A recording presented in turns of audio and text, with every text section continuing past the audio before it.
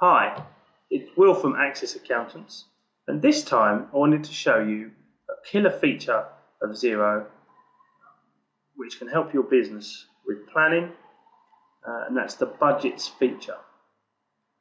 I'm in the demo company here, and to access the budgeting feature, you click on Reports and Budget Manager. To the left there, you'll see a split of months that are already passed and future months. The future months have an area for you to enter the budget. You can budget for income, and you can budget for costs.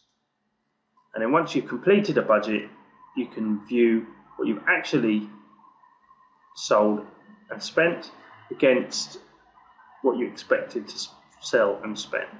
So to complete the budget, it's a very simple process. All you do is enter the numbers that you think, based on past information or based on knowledge,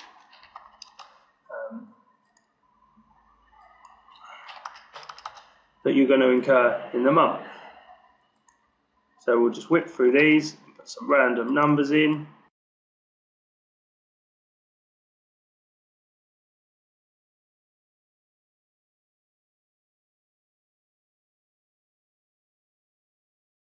And there you go, and that's the budget completed. What you'll notice is that there's a green arrow next to some of these numbers. And what that allows you to do is copy over the monthly figure into future months. There's also one at the top, and when you click on it, it brings up this options box that allows us to add either clear all the amounts in future months, to apply the amount that we've got in the existing month, adjust by an absolute amount, so £5 for example, or adjust by a percentage, so we can increase the budget steadily as we go. We're going to apply the month we recorded there in April, and if you click apply,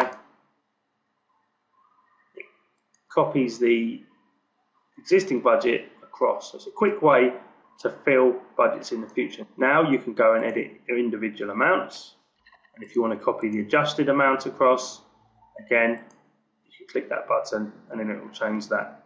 So what you can do is apply a budget across the rest of your financial year. When you've done that, you're going to want to look at a variance report. In the All Reports section, there's budget summary and budget variance. If we just highlight them, they'll put them, if we favourite them, it'll put them in here. And we'll first look at the budget summary report. And that's just a summary of the budgets that we've set until the end of the financial year. The most valuable report, though, is the budget variance report. This is going to record what actually happened against what's budgeted. So using budgets as a control mechanism to make sure that you're not overspending in certain areas, or that the bookkeeping has been done correctly, is a fantastic thing. And what you can do once you have this report, you can sort of investigate any major differences. You can see there we haven't budgeted for salaries, so we'd want to go and amend the budget for that, or look at the salary posting to see if there's been a mistake. Once you've got that report, you can print it, you can publish it into a standard Xero report, so you can put a header on the report and actually issue it to an interested third party, or you can dump the whole thing into Excel, then use them figures for building other financial models. So that's a very quick overview of the budgeting facility in Xero. I think you'll agree that it's a very useful feature.